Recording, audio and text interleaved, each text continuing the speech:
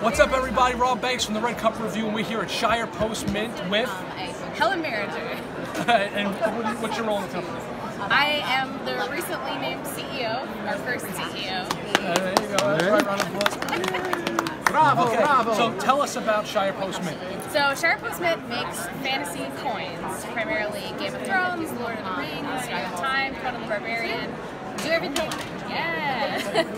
Do everything in our shop in Arkansas using antique machines.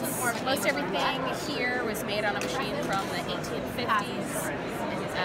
One of our machines actually came out of the Denver Mint and is recently restored. So it used to make quarters on the 30s, and now it's making mythboard coins. These are real coins too, by the way. They're actually real brass, copper.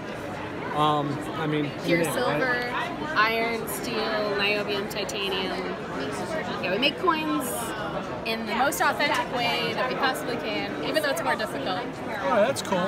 Hey, listen, and then they even have inside their book here, you can see not only do they press the coins, but they also do hand etchings on them as well as part of the relief. Check that out. All right, so I want you to show us this little spinner thing you were just showing me before. Yeah, so we have some precision tops that we make. You can see this one is an Eisenhower dollar that we put a bullet case in and a little spin point. This guy will spin about 10 minutes. We also have cut out of the United States in solid copper. We found the midpoint. It's in Lebanon, Kansas, and this guy will spin for probably about 5 minutes.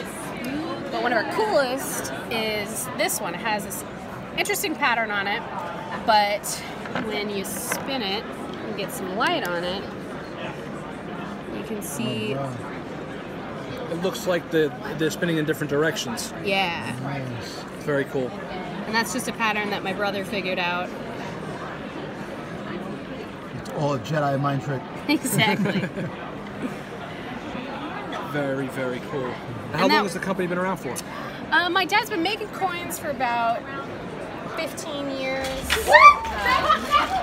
He got licensed directly with George R. R. Martin in 2003. Nice. So this is like official. Oh, this is official stuff, super official.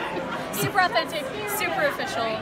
George R. R. Martin has every single one of our Game of Thrones coins. Nice. He'll give them away to fans. If you bother him too much, he'll give one to you and run away while you're distracted. Okay, that's cool. So, hot tip. You know, you guys, hey, there you go. You want one of these coins, you break George R. R. Martin stones, and he'll give you a coin, all right? Sounds cool. And this is, I guess, like all the different types of stuff you have here as far as... Yeah, we have, over 60 different products, and this is just a little selection. Some of our best sellers.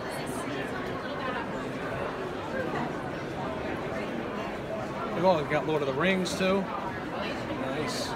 Yeah, we have over 60 different coins from Lord of the Rings, over 40 from Game of Thrones, and probably 80 others from various licenses. All right, so to wrap up the video, how can people get your coins?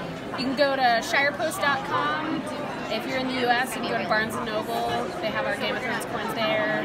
Go to Amazon. Cool, Etsy. so they can find you guys everywhere. Yeah, just search Game of Thrones coins or Shire Post Mint. There you go, Shire Post Mint, Game of Thrones coins, and you guys can have this in your collection as well.